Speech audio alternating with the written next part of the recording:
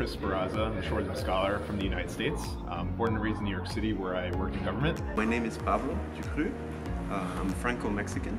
I was a PhD student at MIT in the United States in nuclear physics. I chose Schwarzman because I wanted to gain a perspective of China that I really couldn't get anywhere else. Mainly also because there's a lot of focus around leadership development here.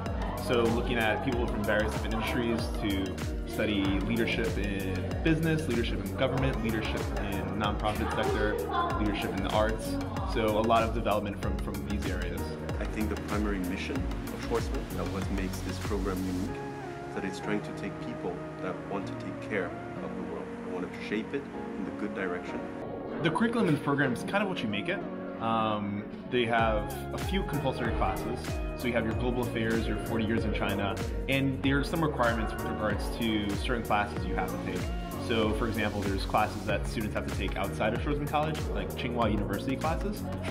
There's also some classes that have to do with China's development over the years, and there's certain classes that people have to take leadership in certain areas. Also, we have Chinese language every single day.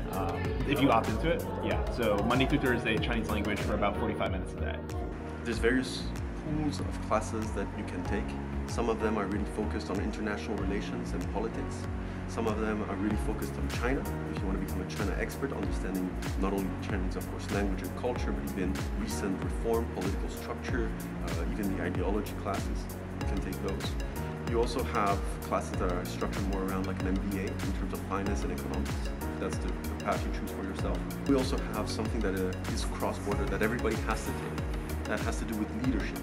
And they want to make sure we all have thoughts about what is a responsible leader, what is a good leader. So the program's fully funded. We do not pay tuition here. So we are a residential college. Every student has their own private room with a private bathroom. And yeah, we have different facilities here. We have a gym, we have dining hall, auditorium, classrooms in the building. In terms of financial compensation, what is given for the whole year, for all your expenses in China for the whole year is $4,000. One thing that's really unique about the Schwarzman College program is that it brings people who are very accomplished in their own fields together. And it's also broad enough that you have interesting conversations with people. What I really think makes this program the scholars is that they're leaders. For example, there's students here who have started their own companies. There are people here who are held elected office as politicians. I think the mission of the college has never been more urgent, more important. And so that guarantees, I think, its future. So personally for me, I served in government for a while. I worked in local politics in New York. I really want to bolster my skill set, especially at a young age. I want to go into my mid-20s with the ability to have my portfolio full of skills, both from the public sector and the private sector. So I believe this program is a great opportunity for students to do that, to utilize their skills in another sector and transition them to a different sector. So this is a total big change for me, and I'm really excited for gaining different experiences. One of the reasons why I call it Schwarzman is because after this I would like to do a global company that would both create economic value while creating sustainability.